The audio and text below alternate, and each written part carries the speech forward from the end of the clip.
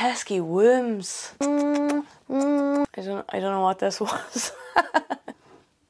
Oh, you bastard. It's just too long a sentence. Ah! Just below this video, so for fuck's sake. Let's go back to the start, so... Come on into the ditch. I'm your resident ditch witch, Tara Tyne, and we're about to get witchy, whether you like it or not. Here in Ireland, spring has officially sprung, and this week I have some very timely and very exciting news regarding my online course in herbs and herb magic in the Irish tradition, which is going to be happening with the Irish Pagan School on the 26th of February. The course is now open and available for you to book your very reasonably priced place on. I'll drop the link where you can do that in the description just below this video. Just scroll down, you might need to click a wee arrow on the right hand side, just click in there and it should pop up. So stick around if you'd like to hear more about what's involved in that. But in the meantime, to celebrate, I thought we'd have a little smorgasbord of some of the weirder rabbit holes I went down whilst putting the course together. We've got herbs, we've got magic, we've got medieval quackery. So let's get into it. Right. Don't you just hate it when your womb detaches itself and goes wandering around your body? What? Is that not a thing? Does that not actually happen? Well, if you were a woman suffering from any one of a vast number of as yet unrecognised medical complaints in medieval Western Europe, there's a very good chance your doctor would put it down to good old wandering womb syndrome, aka hysteria, and probably attempt to use some very smelly or even toxic herbs to cure you. One of the most famous herb influencers of the late medieval period, Nicholas Culpeper, recommended rubbing either burdock or stinking arak on the soles of the feet, the crown of the head, or around the nostrils, or lady parts, depending on which way the worm had travelled, of course. Pesky worms. And they could strangle you, by the way. Doctors who believed that worms wandered randomly around the body also believed that it was possible for the worm to strangle its owner, and so it was of utmost importance to coax it back into its rightful place. So when women were in reality suffering from a swollen abdomen, chest pain, shortness of breath, difficulty swallowing, cold hands and feet, tears and laughter, excessive yawning or stretching, delirium, high blood pressure, or even epilepsy, or any one of a number of mental health issues, their doctors just wrote it off as hysteria, the best cure for which was, of course, to get married and have sex. Even Daddy Freud based pretty much his entire theory of psychoanalysis on the treatment of hysteria in women, and believe it or not, hysteria wasn't removed from the official diagnostic and statistical manual of mental disorders until 1980. What? I can't even. So, whilst Englishmen were calling themselves medical experts and using herbs to treat made-up conditions, what about the women who were using herbs in an attempt to cure their communities? Well, I'm sure you've heard of the witch trials. And in England and Scotland, there were plenty of them. In Ireland, however, not so much. Most of the few trials which were recorded here, comparatively speaking, were under the influence of English colonisers, and several of those appear to have been a smokescreen targeting women who were getting a little bit above their economic stations and becoming a wee bit too powerful for their rivals. What a surprise! The native Irish, for the most part, seem to have no taste for torturing and killing women who worked with herbal remedies. It's almost as if we said, hey, maybe those women who know what all the herbs are and how to use them for medicine might come in handy in a society where many of us can't actually access legitimate doctors. I don't care if she visits you in your dreams and does dirty things with you,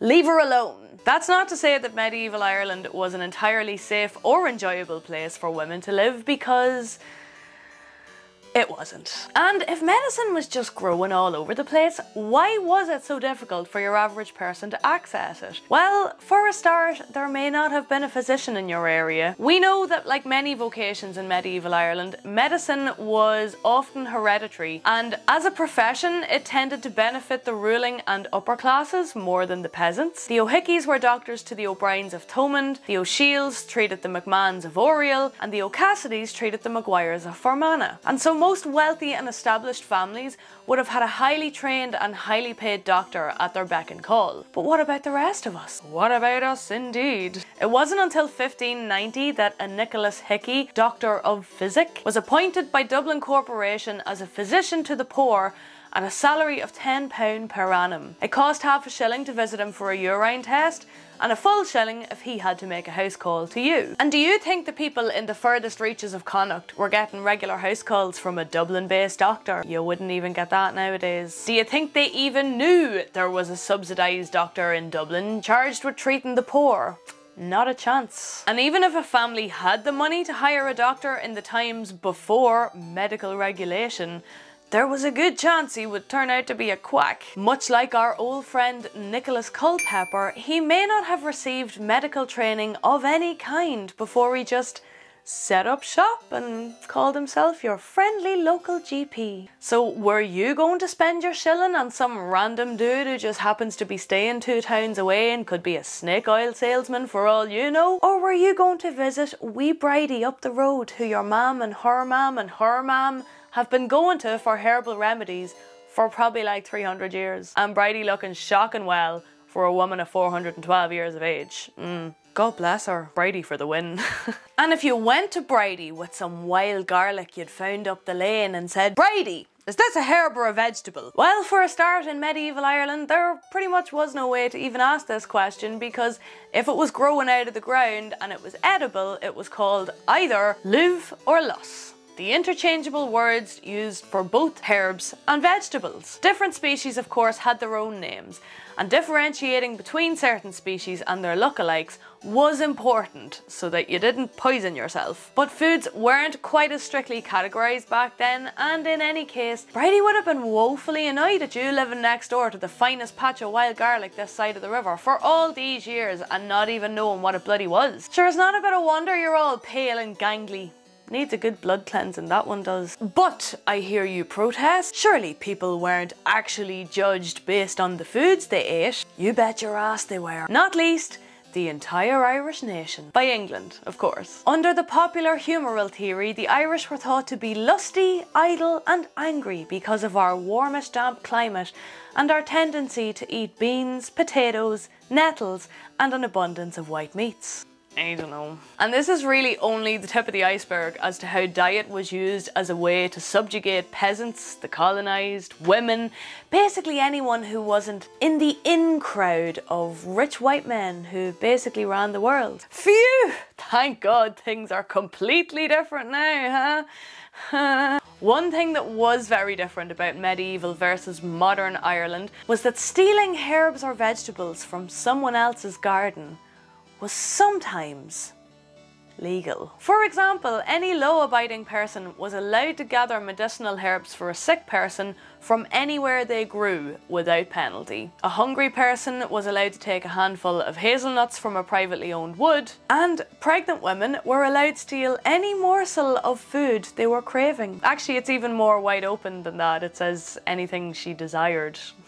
Any ice cream growing in your garden. As opposed to these days, if Mrs. McCardle caught you with a pair of snips in her newly blossoming wildflower bed, I'll tell you she'd be out with the broom before you could spell your name, pregnant or not. But what if you really needed the herbs? Like, it's the 30th of April and you've had a very lucrative year, otherwise, and you're scared that the fairies and or the witches might come and take away all your abundance and wealth and tasty, tasty butter. Well, you probably wouldn't find what you needed in your neighbour's garden, to be honest. You were probably going to have to look a bit further afield for that. Beltana in medieval Ireland was a time filled with superstitious practices. Certain yellow flowers were thought to keep fairies ghosts away when hung around the rafters, doors and windows of houses, outhouses and barns. Marshmallows were popular, but if you didn't live near a marsh, you might also use gorse, furze, primrose, yellow iris or a number of other similarly coloured species to keep your family and livestock safe for the coming year. There were no laws that we know of to protect people picking these, so presumably you had to either be sure you were picking from common land or that you didn't get caught. This practice, along with many others based around the festivals of the Irish pagan calendar, is experiencing a noticeable revival in recent years. And if you would like to know how to respectfully incorporate herbs into your Irish pagan practice, or if you'd just like to hear more about how they were used throughout our history and myth here in Ireland, head on over to the Irish Pagan School's website to book your place on my online course, which covers everything you need to know. Did you like how I just slid that in there? Smooth. From our earliest written records of herbalism and herb magic in our mythical and historical texts, to the witches of the 17th to 19th centuries, right up to the present day, including resources on identification, harvesting and preservation tips, and even some excellent examples of recipes which may have been used to cure particular ailments. This course has everything. We'll even be doing a Q&A at the end where you can ask me any real-time questions you might have.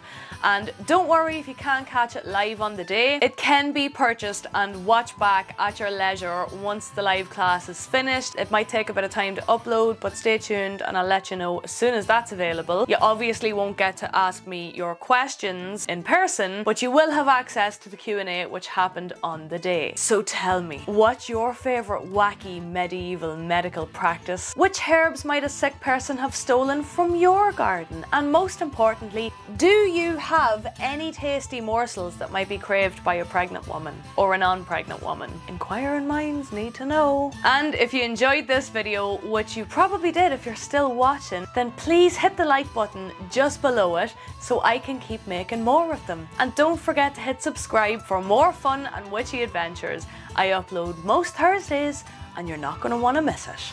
Slán agus beannacht, goodbye and good luck to you. Oh, he cry. And available wacky medieval medical practice. We'll try it again. God damn it. Smoke screen targeting women. Targeting, so proper. Right, this time.